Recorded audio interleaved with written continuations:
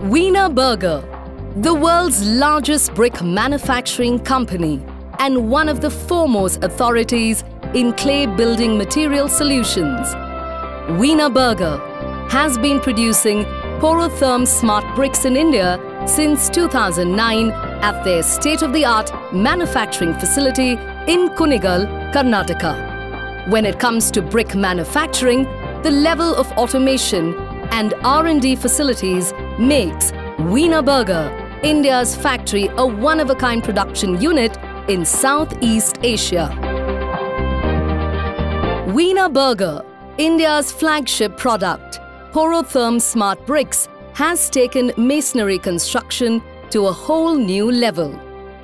The scientifically designed bricks have perforations as an integral design element, transforming the clay bricks into something extraordinary. Under the Smart Bricks, we have 4 variants. Porotherm horizontally perforated clay bricks used as infill masonry for non-load bearing constructions. Porotherm vertically perforated clay bricks used for load-bearing construction for up to ground +3 constructions.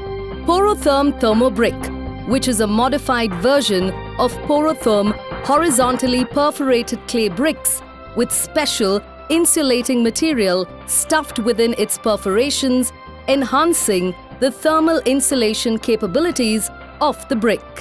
Porotherm VP Tongue and Groove, which comes along with Dry Fix system, the revolutionary dry mortar system which can be used in place of the conventional sand cement mortar. Here, I'm going to discuss about the first of the brick categories in the Smart Bricks portfolio, Porotherm horizontally perforated bricks or Porotherm HP. They are manufactured to suit various wall thicknesses as in 200 mm, 150 mm and 100 mm with length as 400 mm and height as 200 mm, similar to concrete block sizes. To facilitate faster and efficient wall construction, Porotherm HP half bricks are also available. The Porotherm HP are 60% lightweight compared to conventional walling materials, which not only helps in faster construction but also reduces the dead load of the building substantially. A very important advantage, especially for high-rise building constructions. But from an end user's perspective or a house owner's perspective, the most important advantage that Porotherm walls can give is thermal insulation, which in other words mean keeping your indoors considerably cooler during summer months and warmer during winters. Hence, the bricks are aptly named Smart Bricks, ensuring comfortable and healthy living for generations. Because of the fact that Porotherm Smart Bricks are 100% natural and a green building rated product, thermal insulation thus obtained helps to reduce the overall energy consumption of the household by means of reduced electricity costs towards air conditioning, for example.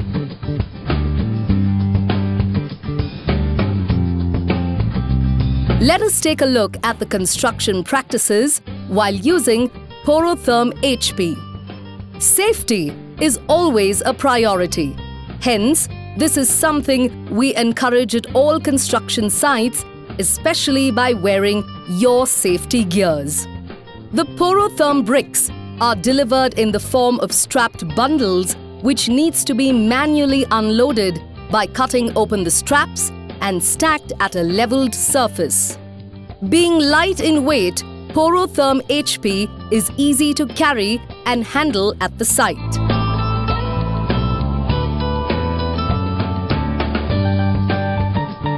Course planning. The course should be planned by marking levels for openings in the walls and wall junctions. Then, markings have to be done on the pillar and floor slab for the first course of the bricks to be laid.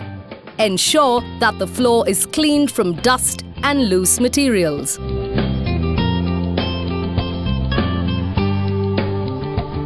Mortar ratio for Porotherm HP For 150 or 200 mm thick wall, use 1:6 ratio. For 100 mm thick wall, use 1:4 ratio. For 100 mm thick walls, RCC stiffener bands are to be provided after every 5 courses of Porotherm bricks. The first course should be done with extra care. The first course is laid on a level mortar bed. The thickness of the mortar bed should be such as to avoid cutting of bricks in the courses above. Ensure that the mortar layer is stiff enough to avoid sinking of the bricks. Always start the masonry from the column face. Check the accuracy with respect to plumb and level by the help of a level tube. Then, align vertically and horizontally by using a plumb bob and a line dory. To ensure correct alignment and straightness, a line dory is tiled along the length of the proposed wall.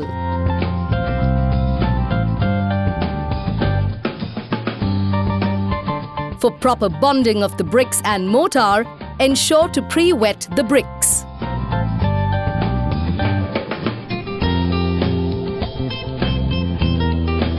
If the bricks need to be cut, use a wet cutting machine or a stone or granite cutter.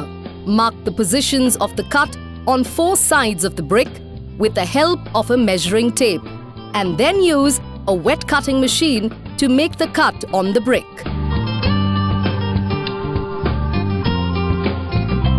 Further, to break the brick apart, use a chisel on the flat, thick band on the surface of the brick, which will cut the brick into desired sizes. Smearing open voids. In any kinds of openings on wall junctions, the open perforations or voids which are exposed need to be smeared with mortar during wall construction itself. Window fixation and sill laying. To properly fix a window, it is necessary to provide at least a 50 mm thick PCC sill. There are 2 methods of fixing the window. 1. By using hold fast. Mark the positions of the hold fast on the wall, then chase the wall along the marking using a cutting machine. Ensure to keep openings for the hold fast to be fixed at desired locations. Now, fix the window. Pre-fixed with the hold fast into the open void and fill with concrete.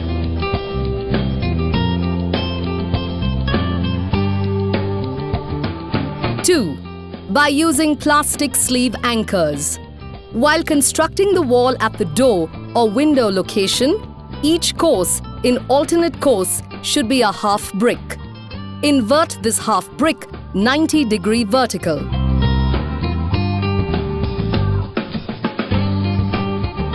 During the window fixing, fix it using plastic sleeve anchor. Insert the plastic sleeve onto the hole and hammer it. Then, insert a screw in the inserted sleeve with the help of a screw drill. Conduiting process. Mark the positions of the conduits on the wall. Chase the wall along the marking using a single or double-bladed cutting machine. Chisel the chased portion manually using a chisel and hammer. Finally, fix the electric conduits and plumbing lines into the chases.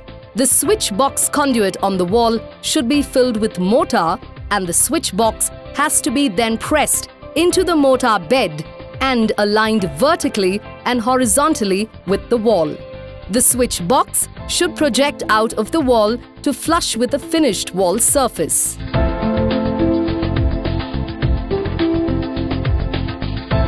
Load fixations.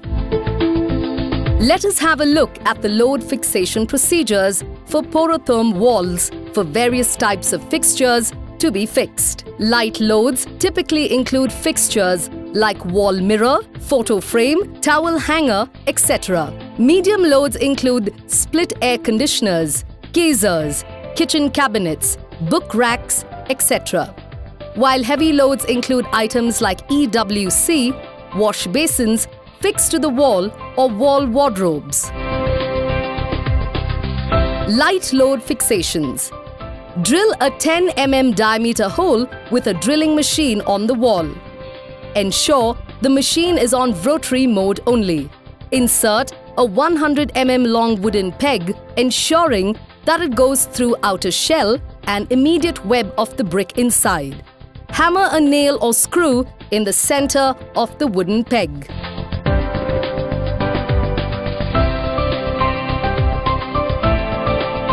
Medium load fixations. Use a plastic sleeve anchor of appropriate size. Drill a hole of appropriate diameter as per the anchor diameter. Ensure the machine is on rotary mode only. Insert a plastic or polyamide sleeve. Drive in the anchor screw by rotation with a drilling machine and not hammering. Fix the load in position. Heavy load fixations. Make a hole on the porotherm wall by a drilling machine or chisel hammer. Stuff the hole completely by concrete mortar. Insert the rack bolt firmly inside the filled hole. Let it set for 24 hours without disturbing the position of the rack bolt. Hang the load post 24 hours firmly to the rack bolt. Then, tighten the nut of the rack bolt.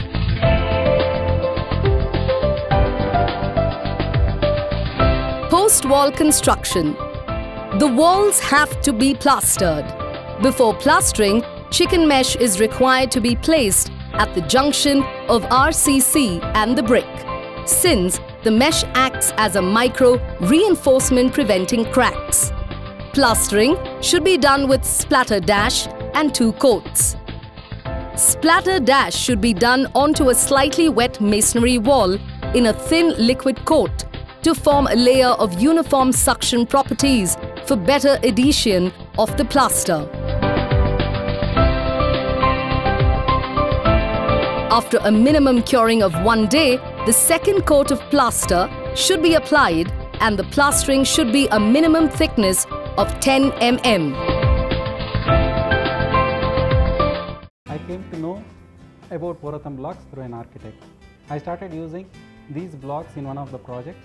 After using these blocks, I find these blocks have got uniformity in its strength and size. At the end of the day, the output of the work in my masonry is much higher compared to the conventional blocks. This product is of bigger size. The consumption of the mortar is much less compared to the regular bricks available. Since it is a clay material, the temperature within the room or the house is much lesser and gives a good living atmosphere within the house, which is what I am interested, and at the end of the day I am giving a good product to my clients.